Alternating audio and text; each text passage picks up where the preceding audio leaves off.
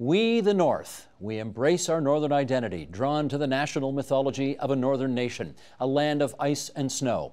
Joining us now for more on this northern vision, in Iqaluit, Nunavut, via Skype, Alethea Arnachuch Baril, filmmaker and president of Unicat Studios, Inc.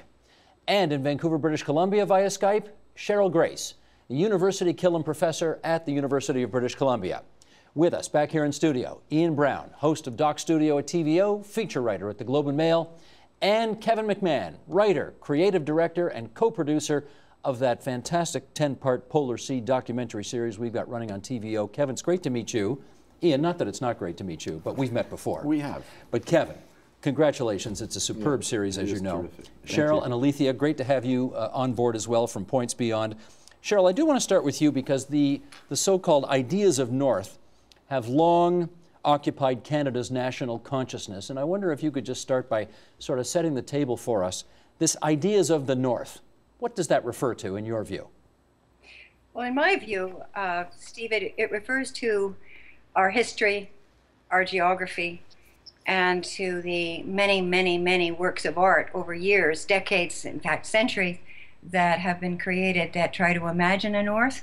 And the catch in that is the majority of the imagining until towards the end of the last century, the 20th century, was being done by people living in the South. So what they really knew about the high Arctic, or even the far North, was very limited. Some of them would travel there to get the experience and then try to come back and paint or write or compose music or film it.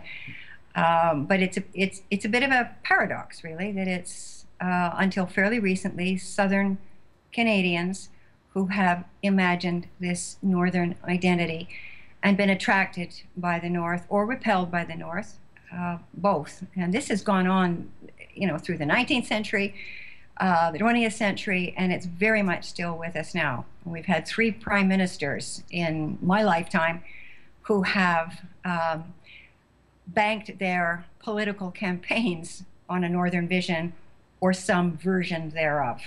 Let me pick up on that with Ian Brown, because it's true, even those of us who live an hour from the American border, during the Olympics, we are winter, and then, even the Raptors do the We the North thing.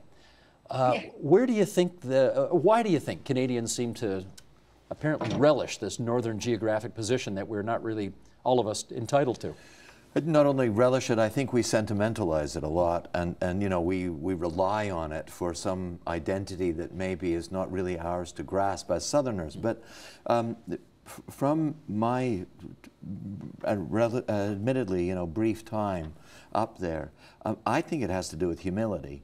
There was a great Danish explorer named Knut Rasmussen. He was the first guy to go across the North on a dog sled. He made it all the way along the Northwest Passage, and he relied on the natives up there, local people, to take him across, and in fact fell in love with a woman, with an Inuk who became his lover and his lifelong companion. And after he made it, he went down to Manhattan. He took her to Manhattan with him, and they were sitting in this incredible skyscraper, and she was looking out the window and seeing carved things, many, many, many feet in the air. And she said, "Oh my goodness, I did not realize, but it has turned out that man has turned out to be more powerful than nature because he created this." And that's debatable, as we're discovering now, with climate change. Indeed. But I think that debate, how powerful is nature? How much can we overcome it? Can you make the world over in your own image through technology? Can you just go in and command a place? The North, which is in many ways one of the most inhospitable places I've ever been in my life. I mean, it makes the Horn of Africa, look like a Caribbean resort. That place reminds us of what you cannot do, and what you must think about if you attempt anything. I mean, even crossing the street to go to the store in the middle of a blizzard becomes a life-threatening experience. So it seems to me that modesty is an important thing to remember, and Canadian values, up until at least very recently, have always incorporated that. We've always known the big frightening places up there. Alethea, you are, of course, of the North and have spent tons of time in the North, but you've also spent some time in the South, so I'd be interested in your perspective on this. Go ahead. Well, first, just a a gentle, friendly reminder to Ian there that Knut Rasmussen was not the first person to go across the north on a dog sled. Inuit were doing it for some time before him. He was the first European to do so. True enough. And that's the kind of language that we have to constantly remind Southerners of, that, you know, the North was not discovered by Europeans, that we've been here for a very long time. It's hard for me to understand why the North is romanticized so much. Just being from here, of course, I love my home, and I live here, and it's my life. It's only when I went to the South for school that I started being confronted with the stereotypes and the romanticism that you see in the South over the North, and I was quite surprised to see it when I got down there. Alethea, you're going to forgive this follow-up question, but I was going to say it's as plain as the nose on your face, but it's actually as plain as the tattoo on your forehead. I think people will be curious as to the beautiful art that is on your body. Can you tell us about it? Sure, they're traditional Inuit women's tattoos, and at one time they were ubiquitous all across the circumpolar north, from Alaska through Greenland and northern Canada and Russia as well, where they're Inuit.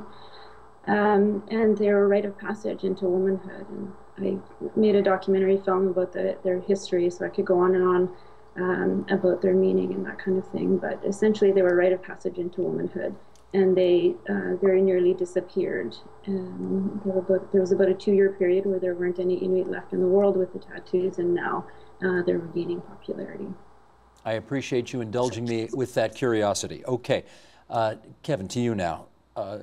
I think Cheryl pointed out it was 3 prime ministers who have made the North a fundamental part of their leadership qualities, and clearly the guy who has the office right now goes to the North every year and has tried to make appreciation of the North a big deal in his government.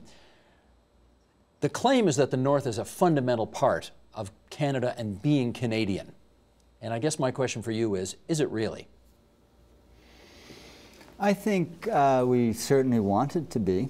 I mean, I would say, you know, I think that Southern Canadians have a yearning for the North, have a desire and a need to identify with the North. I mean, among other things, it's, you know, it's the one thing that really says we're not Americans, and I think that's, you know, that's an important part of our identity as a result of that. But they've got Alaska, so they've got a claim to the North as well. It doesn't really count, and nobody really thinks about, and even Alaskans, that, you know, they refer to the lower 48, and they don't even feel a part of America. But you know, so I think those of us that live in southern Canada aspire to the values that we ascribe to the North: the hardiness, the humility, the kind of purity of it, you know. But I think beyond that, I think there's something more profound. I think there's a lot of people in this country, a lot of Southern Canadians,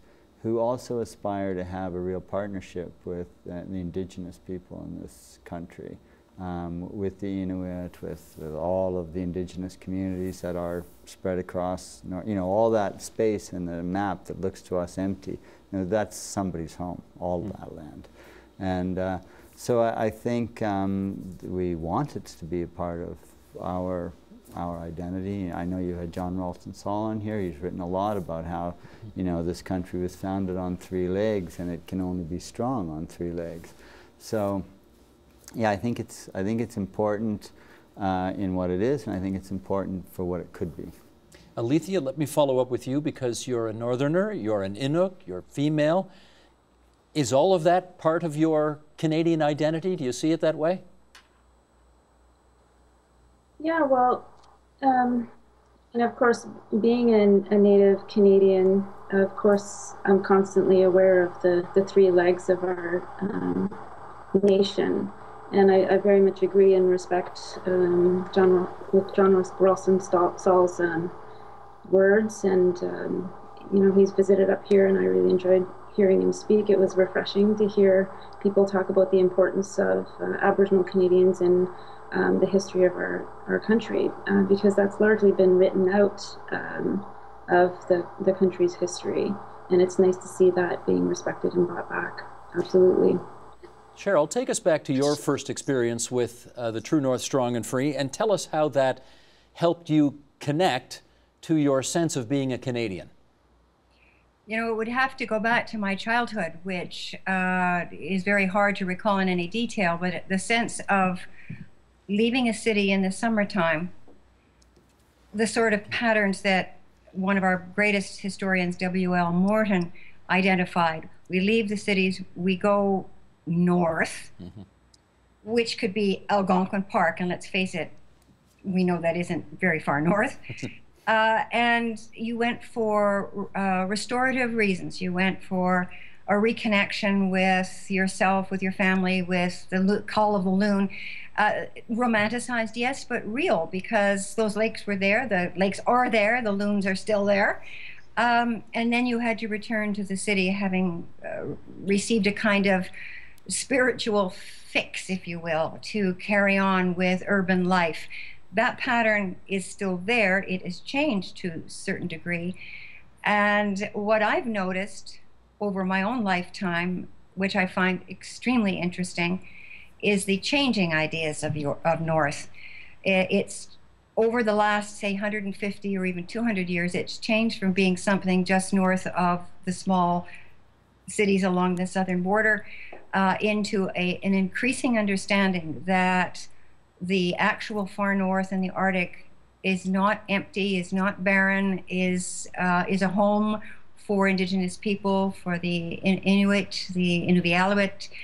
And I don't know that we've progressed as far as we need to on that, but there's been a huge change here in the awareness and the understanding that the old ideas which persist of purity and challenge and maybe being humble in the face of such a harsh environment, that these are Southern ideas, and there actually is a Northern home there for Northern peoples and respect for those peoples. I think that if you had to look at one date to mark that, it would have to be the official establishment of Nunavut, which comes in 1999 under Brian Mulroney.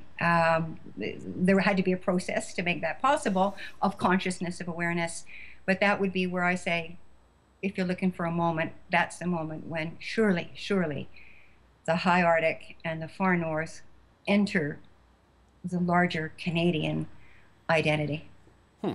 As a Hamiltonian, I feel obliged to say it was the former Minister of Indian Affairs from Hamilton, John Munro, who got that whole process started when he was in cabinet back in the days of Pierre Trudeau, but that's just me being parochial.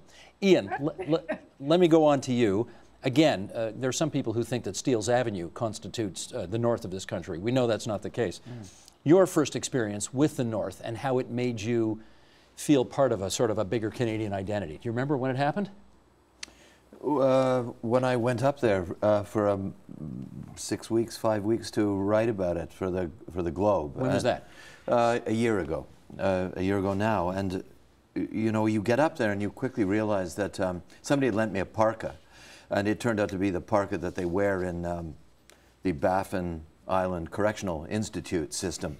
So for a while, I walked around as somebody wearing convicts' clothes, and nobody would talk to me. But I thought, well, you know, that they're unfriendly people.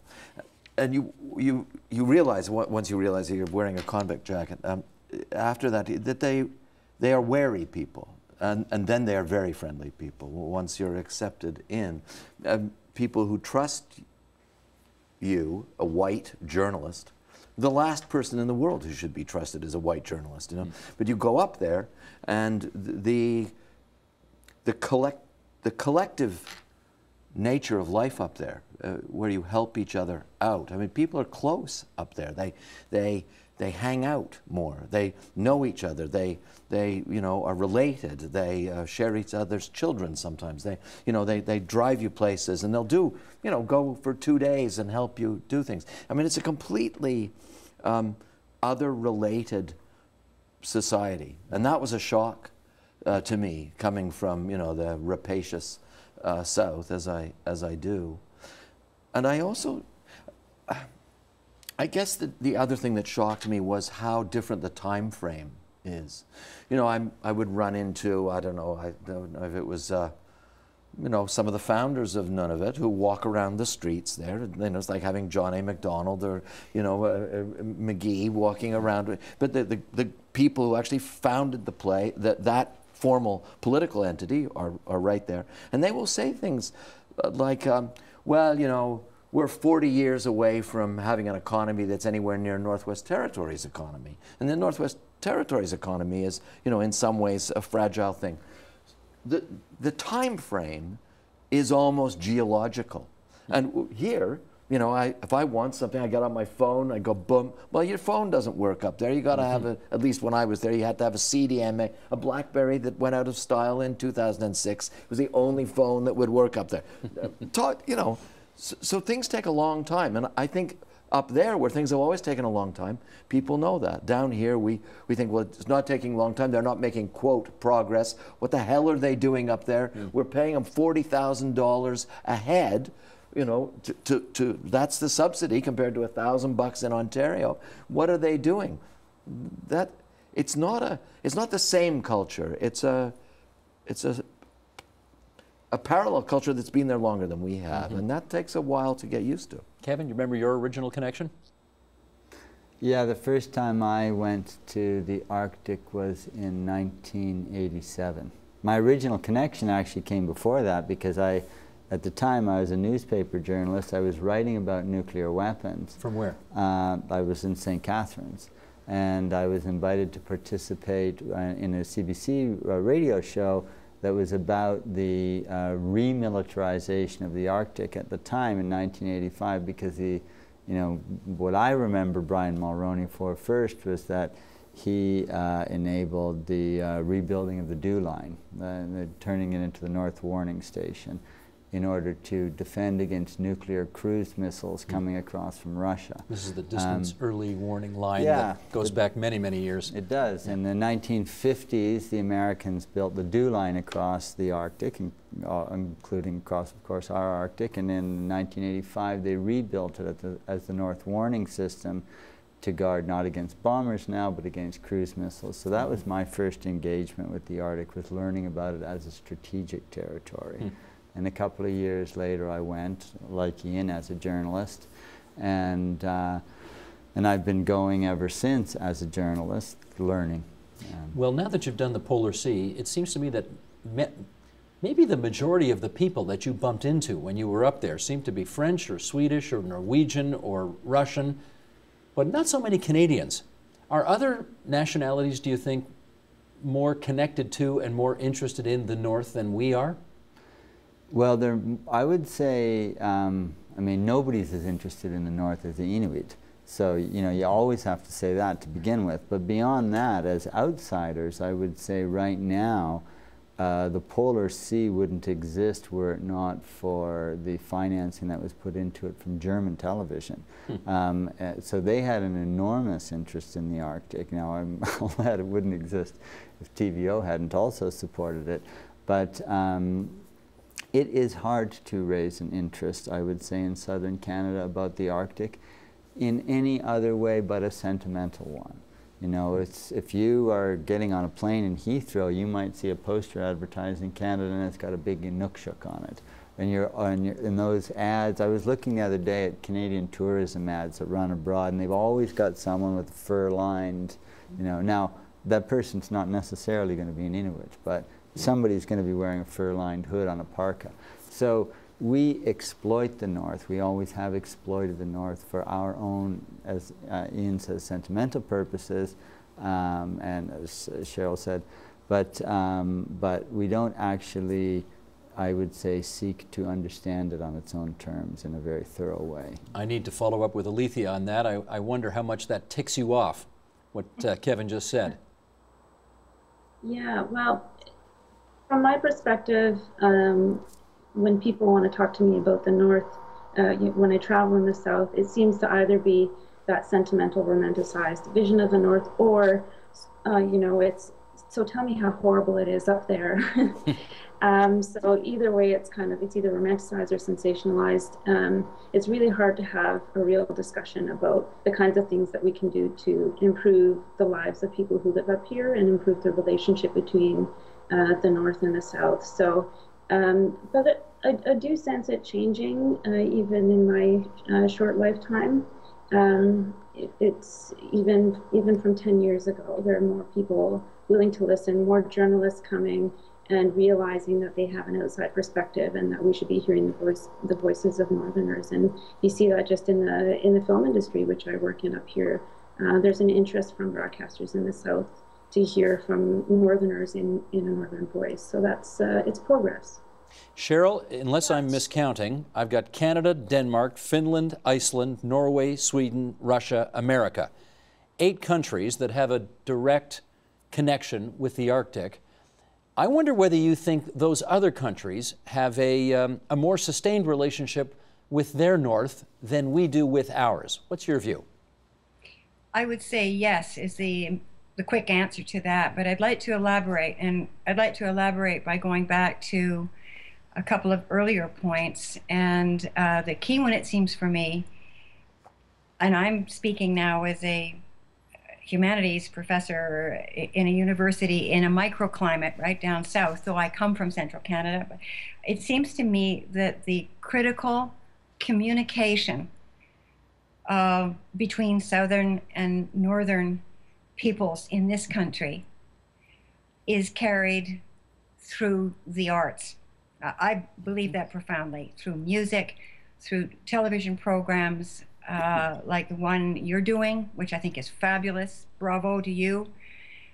Through novels, plays, just films, independent. Look what Zacharias Kunuk did with Atanarjuat. I mean, what attention he managed to get, not just at Cannes, but for the rest of Canada. Or John Walker's recent film Passage, which more people should see. Nonetheless, these creations by people either from the north, Inuit, Northern Dene, what have you, Southerners, the artistic creations, the ways of communication through all our media, that's what's going to help to connect Southern Canadians, new immigrants, just learning about the country, with this northern third of Canada. It's easier for people in Greenland or Norway or Iceland or even in Alaska. It's easier for them to be connected to the north because their countries are so much smaller. And I would have to say, I think, because I've spent some time in these countries, as well as in our Arctic, that the appreciation for artistic communications of varying forms in different media is higher in Europe than it is in Canada. So there's a lot of work to be done. But I credit our artists and all disciplines in media, and this series you're doing is a prime example of that, for raising awareness amongst Southern Canadians about the country in which they live, which includes this 1/3 that is very northern. To that impressive list of artistic endeavors that you just put out there, we might add Alethia's Arctic Defenders as well. Absolutely. Indeed, let's do that.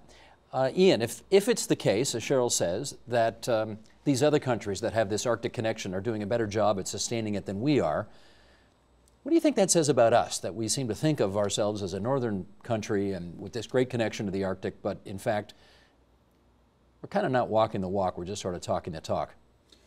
Well, I think Cheryl's point is a very good one. This is a huge country, and we think of Southern Canada as a huge country, and then there's this other huge place right on top of that, and that's still part of the country. I think if it were easier to get there, more people would go, and they would experience it. Expensive, yeah. Yeah, it's extraordinary. I mean, I think we were there.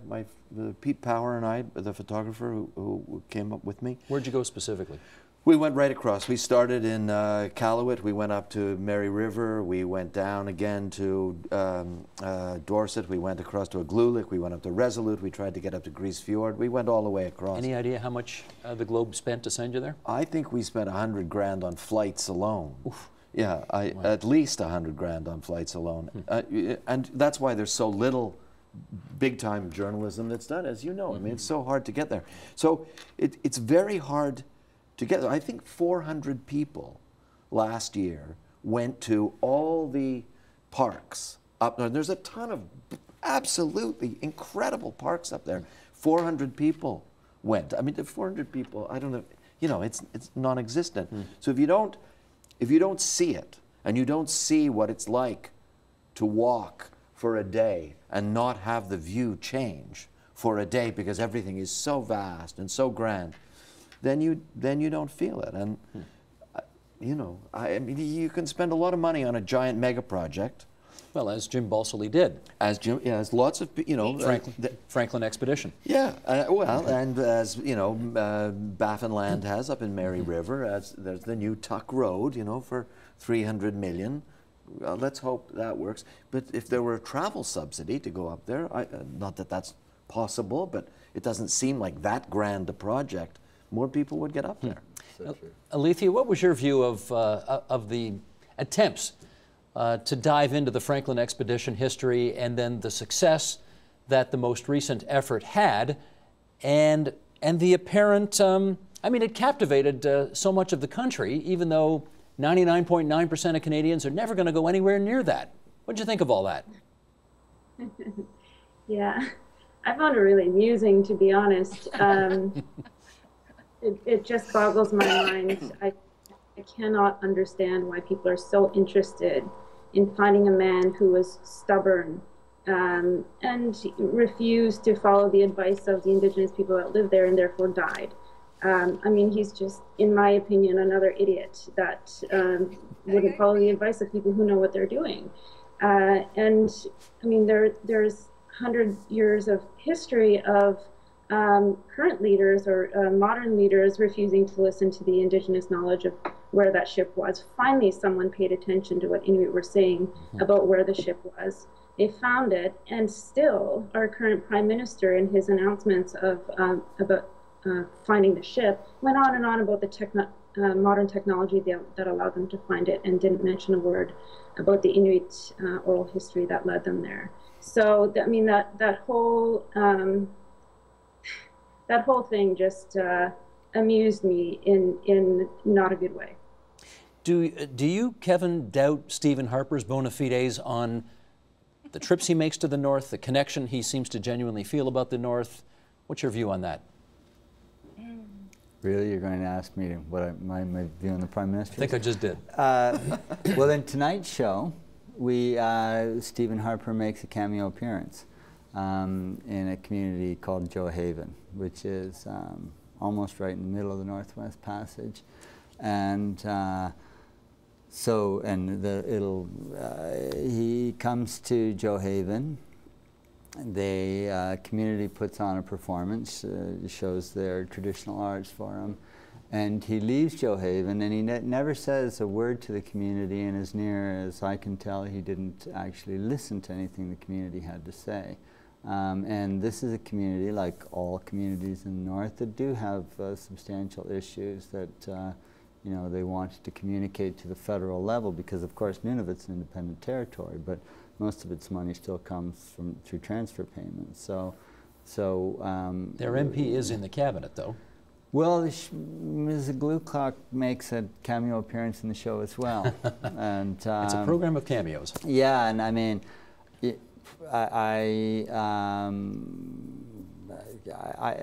I don't know what to say. I would have to go back to what Alethea said about you know, the Franklin thing, which was dealt with in our show in Friday night's episode, and we contrasted the Franklin not so much as a story of Canadian sovereignty, but as a story of an imperial expedition into the Arctic, with the experience of the high Arctic relocation. Wherein people were brought from northern Quebec and from Pond Inlet, relocated up to Resolute and to Grise Fiord to stand in for Canadian sovereignty, to be a civilian presence on the Northwest Passage. So, you know, the Prime Minister goes to the North every year and talks about sovereignty. Talking about Arctic sovereignty, and this is something Cheryl's probably got more interesting opinions on than me, but it's something that Canadian politicians do to play for Southern votes, and it's also some kind of code, usually for something they want to do there, like build a mine or drill for oil or whatever. And you know, the fact of the matter is that, as Jeffrey Simpson has pointed out in your newspaper numerous times, the Prime Minister has gone to the Arctic every year of his reign. He has. And he's never said a peep about climate change. Now, in a place where half the economy is dependent, at least half the economy, and the welfare of the people substantially is dependent on a subsistence economy that is just being torn to shreds by climate change in the North.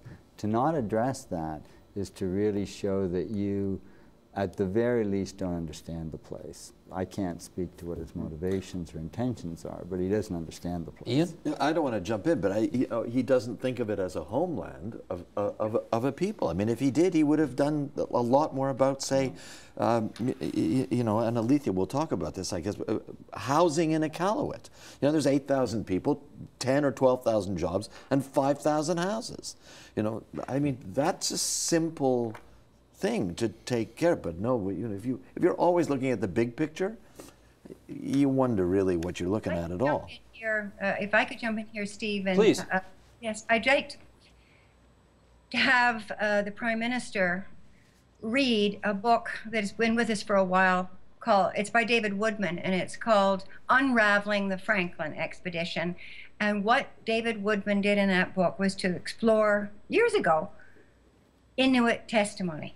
So the Inuit knew where people should go, and they had their own understanding of the Franklin expedition.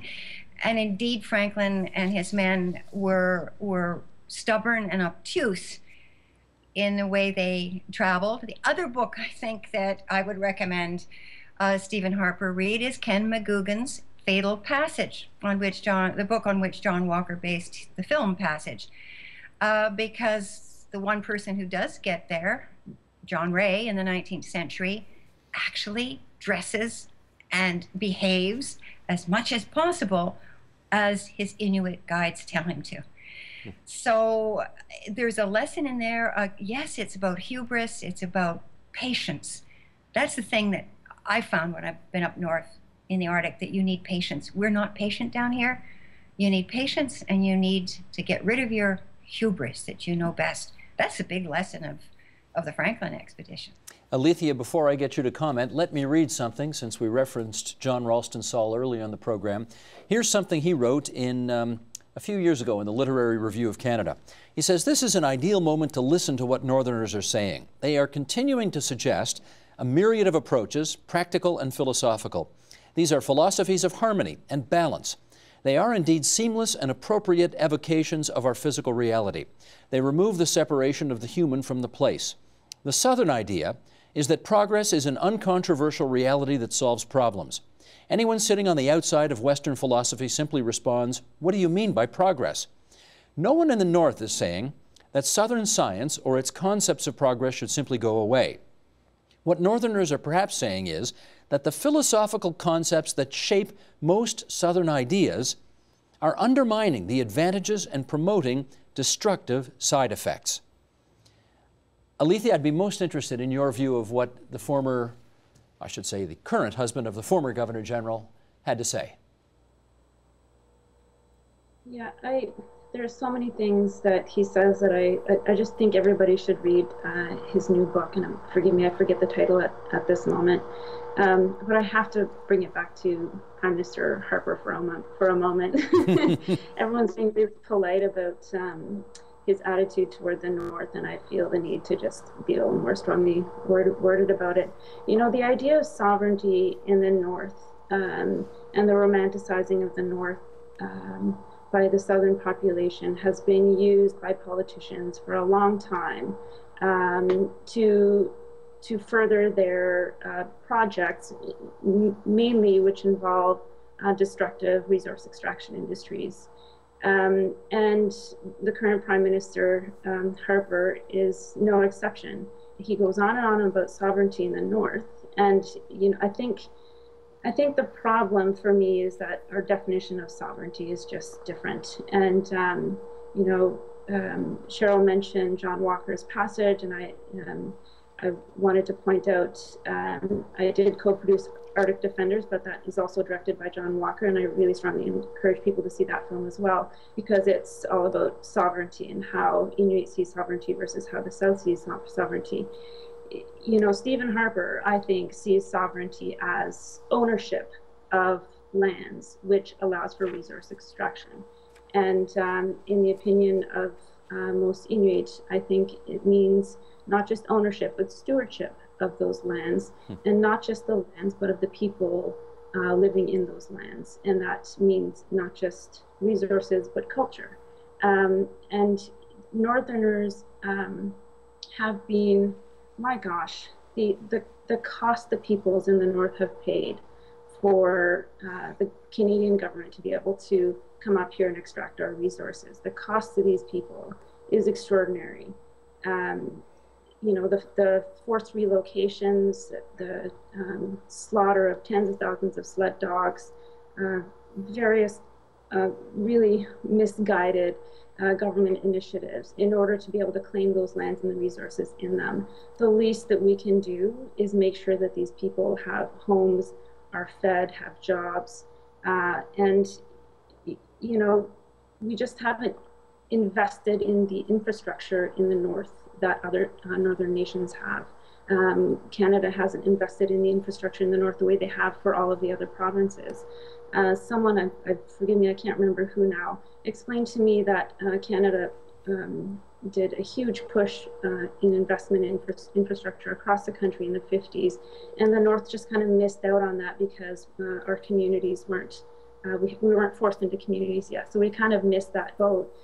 So the same investment in infrastructure just hasn't been put in up there the way it has in southern Canada. We have no deep sea ports. We have very few roads. We have no roads going between the communities in Nunavut. And right through to today with our internet access. I mean, you just can't survive and have an economy, any kind of economy in today's world without decent internet access. So we're just behind in every way. Cheryl Grace, with just a couple of minutes to go, let me put this final item on the table here. There was a time in this country when much of the rest of Canada, if I can put it that way, really wanted to find out about Quebec. We wanted to understand Quebec's aspirations. We wanted to be more connected to Quebec. And you ended up seeing people in northern Alberta sending their kids to French immersion school as a result. I wonder if there's a similar kind of, I don't know what, that the rest of Canada can embark on as a kind of a national project today that would put us more in touch with the North, its people, connect us better. Any thoughts on that? Well, I would come at it this way. It seems to me over history that when the North has really become the North, I mean, there are many Norths here. I mean, this isn't one homogeneous thing. That the North, the Arctic, is on the front burner of public attention and political and policy attention at times of crisis in our history. And this takes us right back into the 19th century. Certainly that was what Diefenbaker was on about in the 58 election. It's what Mulroney was facing with the pushback over free trade, etc. It's what we're facing now. And the crisis we're facing now has to do with climate change and the freeing up of the Northwest Passage, and the fact that Canada needs to have claimed sovereignty of that area in order to control resources. So if there's something around which we can rally as a population, it has to do with climate change now and the responsibility we have for what is happening in the high Arctic and the North, how that's having and going to have a continuing impact upon Native peoples, Inuit and Northern Dene, because their lifestyle, their traditional way of life, their values, from which we have so much to learn, will be threatened. Now, the Inuit in particular are very adaptable and have changed immensely in a very short period of time. But what's happening now is beyond adaptation. We need to address it, and it's the issue, I think, that can and should put concern about the North and identification with the North, which brings responsibility and understanding and appreciation, that this is what will put it on the front burner for Canadians. If nothing else can, this should. Alethea, with less than a minute to go, could I get you to address that? Is there one national project that we could embark on, like French immersion back in the day, that would connect us better to you? I think holding government accountable to the various agreements that they've signed with Indigenous peoples all across Canada would be the place to start. You can't take on any single project without being sure that the government will stick to its word. And it's just continuously sign agreements to this day, signing agreements and not holding up its end of the bargain. So if the government would just do what they say they'll do, that would be a start. That's a good place to leave this. Cheryl and Alethea, thank you so much for joining us from Points Beyond in Vancouver, British Columbia, and Iqaluit, Nunavut. Great to have you on TVO tonight. Ian Brown and Kevin McMahon here in our studio in Toronto. And again, Kevin, congratulations on a really triumphant series. Polar Sea, 10 parts. Second week continues tonight on TVO. Thanks, everybody. Support Ontario's public television. Donate at tvo.org.